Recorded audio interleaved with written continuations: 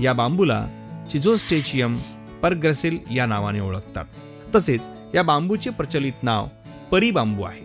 याला स्थानिक भाषेत महासान बांबू सुद्धा म्हणतात.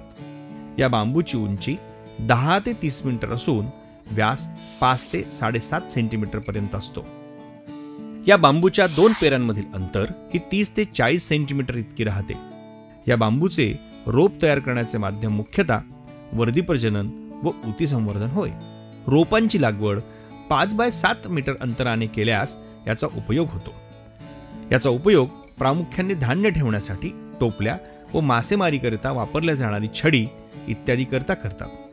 या बांबूचे मूळचे स्थान हे मध्य प्रदेश, आसाम, आंध्र प्रदेश, ओडिसा, नागालँड या राज्यात आहे. वैशिष्ट्ये: हा बांबू सुंदर व आकर्षक आहे आणि महाराष्ट्रातील गडचिरोलीच्या दऱ्याखोऱ्यात हा आढळून येतो. ओळख: या बांबूची कांडे ही 3 फूट लांब असतात व शितावरचा रंग हा पिवळसर राहतो.